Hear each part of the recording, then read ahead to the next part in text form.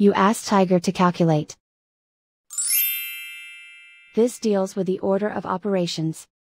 The final result is 64 equals 64. Let's solve it step by step.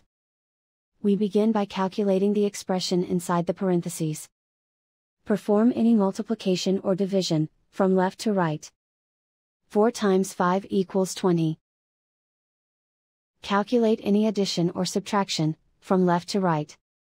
20 plus 1 equals 21. Perform any multiplication or division, from left to right. 8 times 5 equals 40. Calculate any addition or subtraction, from left to right. 40 plus 3 equals 43. 43 plus 21 equals 64. And so the final result is 64 equals 64.